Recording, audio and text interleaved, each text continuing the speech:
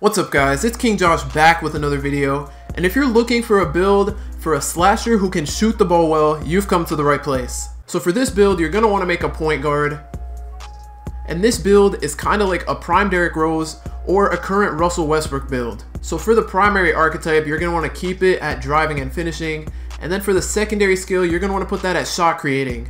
So the good thing about this is you can dunk pretty well, and then you can also shoot mid-range pretty well.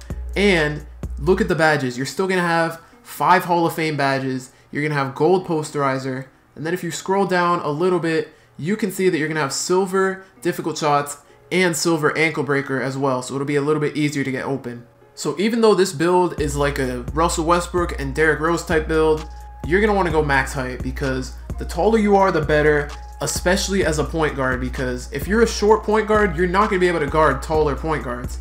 So height is everything. And also, increasing your height will let you be able to dunk better and also bully other guards. For the weight on this build, I would leave it the same, but depending on your play style, you can change it. So if you want to take more jump shots and be less of a dunker, you can put your weight all the way down. But if you want to get a ton of dunks and be a little bit slower, you can put your weight all the way up. But personally, I would just leave the weight the same.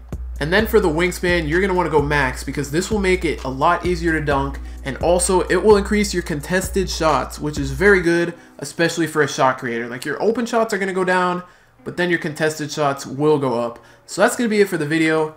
Drop a like if you enjoyed, and if you think this will be a good build for you. Subscribe to the channel if you're new, and also if you didn't like this build, make sure to check the top right corner of the screen right now. There should be a card to one of my other build videos. So thank you guys for watching, and I'm out.